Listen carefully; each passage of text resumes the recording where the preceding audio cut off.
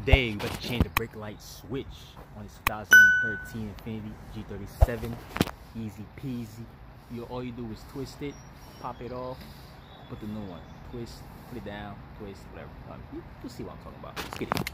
Okay, you see how the brake light is on? Some people were driving a highway like that.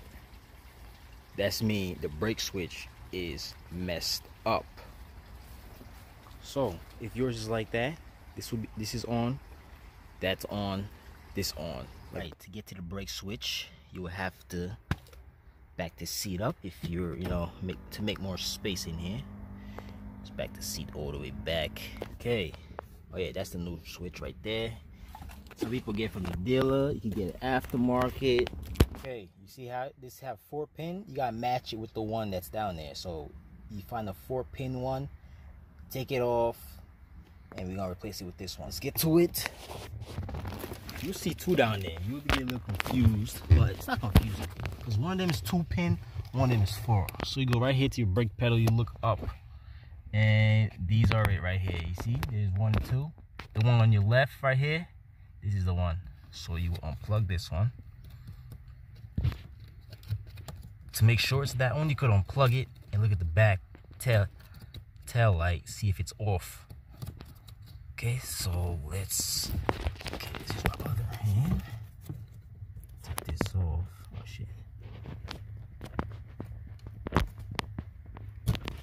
Boom. Okay, take that off. Check the back. You see?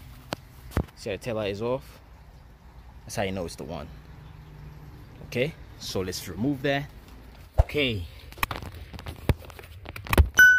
Now, to remove this, you have to twist it. You know what I'm saying? You gotta twist it like that. Boom. And push up. That is it. Easy as that. This is like the OEM one. I got the aftermarket one. This is the difference, you see? It's the aftermarket. This is the actual Nissan one. If you want, you could get the OEM one. But I got this from the parts store.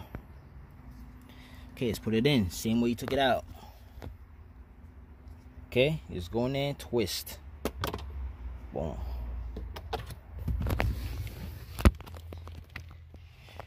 Go in there.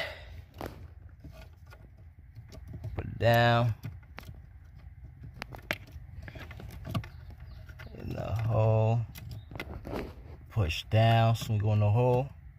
Just twist it like that. Boom. Okay, now connect your connector.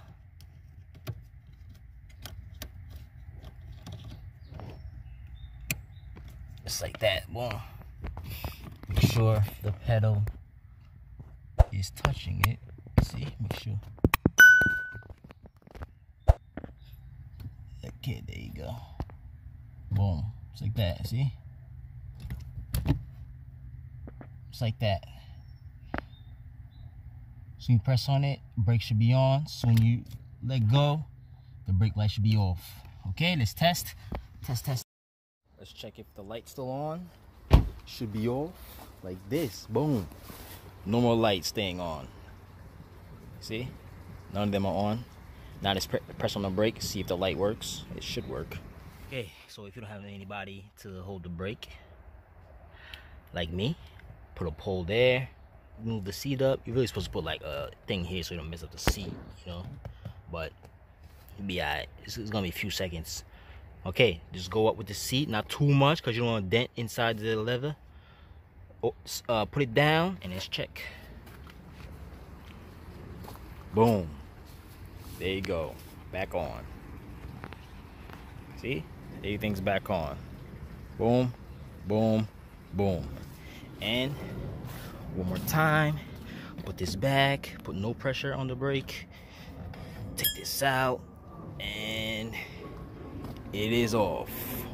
Boom, boom, boom, it's off. So it started raining, so I have to, finish this off in the car. Yeah, okay, so and that was it, how to replace the brake light switch on the Infinitis. You gotta change that sensor, and it should be good. Sometimes it could be a short somewhere, but most of the time it's the brake switch. Right now, comment below if you have any questions. Hit me on Instagram, Drew's Mechanics. And don't forget to give me a like and subscribe. Later.